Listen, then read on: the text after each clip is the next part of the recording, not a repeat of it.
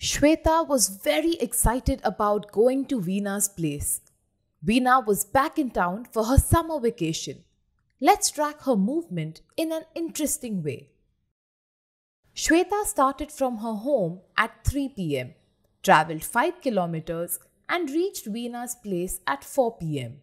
She stayed there for 2 hours and left Veena's home at 6 pm. She reached her home by 7 pm. What you have just seen is the formation of a distance-time graph. We see the distance travelled by Shweta, shown by line AB, is a straight line. This shows that Shweta is travelling at a constant speed. Line BC is a straight horizontal line where we see the time is increasing but the distance travelled by Shweta remains constant. This is because she is not in motion.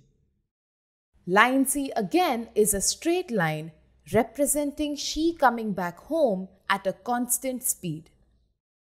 Imagine a situation where Shweta has to constantly change her speed because of speed bumps and traffic. The speed of Shweta here is not constant. In this case, the distance-time graph formed is curved. We can easily identify the type of motion of the object by looking at its distance-time graph. A straight line means an object has a constant speed. The curved line means an object does not have constant speed. A horizontal line means an object is at rest. We can also compare the speed of two objects by the distance-time graph. Let's see an example. Shweta and Veena participated in a race.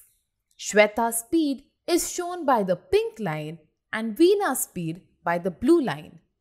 We see that Shweta's graph is steeper than Veena's.